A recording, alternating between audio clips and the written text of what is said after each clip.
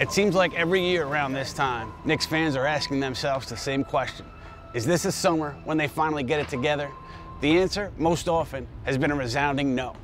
But there's reason to believe it might be different this July.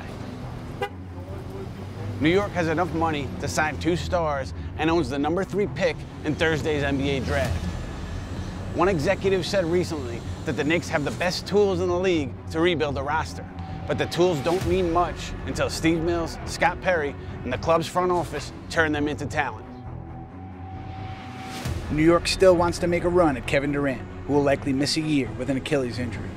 The Knicks will also strongly pursue Kawhi Leonard, who they believe they have a shot at despite indications that LA and Toronto are at the top of his list.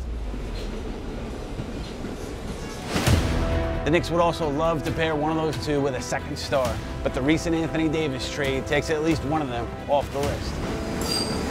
If none of those things end up happening and the Knicks strike out this summer, they'll take a beating from fans and media who are expecting a big offseason, and some of that criticism will be warranted.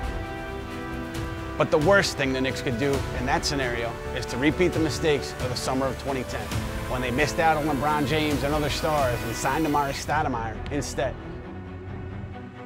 If neither Durant nor Leonard come this summer, the best path forward is to maintain flexibility by signing players to short contracts and building around the young Knicks. So there are several different pathways for New York, but the biggest question remains. Can Mills and Perry deliver a sustained winner to a fan base in a city that's been starving for an NBA title for more than 40 years? Or will missteps this summer lead to more lost seasons here in New York? We'll have our answer in a few weeks.